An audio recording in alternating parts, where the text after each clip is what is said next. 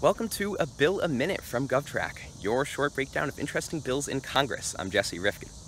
Now, there's only one national memorial named for somebody who fought against the U.S. government. That's this building right here, the Robert E. Lee Memorial at Arlington National Cemetery. Now, it's not a tribute to the Confederacy writ large, rather it's a tribute to the individual man himself and his efforts at reunification following the Civil War.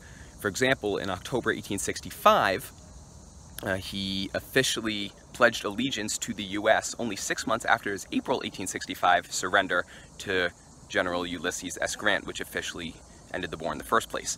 In 1975, Congress even voted to posthumously restore Lee's citizenship, with then-President Gerald Ford signing it into law.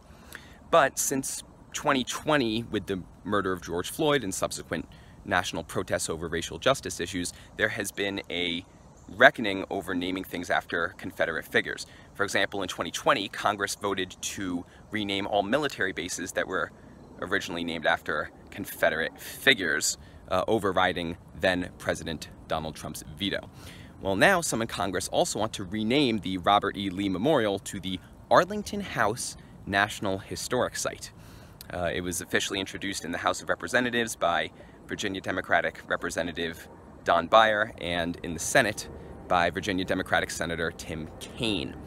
Now, supporters argue that there's a very good reason only one national memorial is named for an insurrectionist, and it would be better if that number was 0. But opponents counter that there are ways to make racial amends without going to such a drastic step as entirely renaming such a long-standing institution.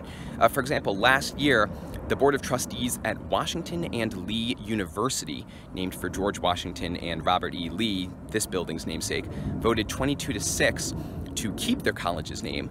They simultaneously also announced other changes like renaming the on-campus Lee Chapel to University Chapel and discontinuing an annual on-campus celebration for Lee's birthday.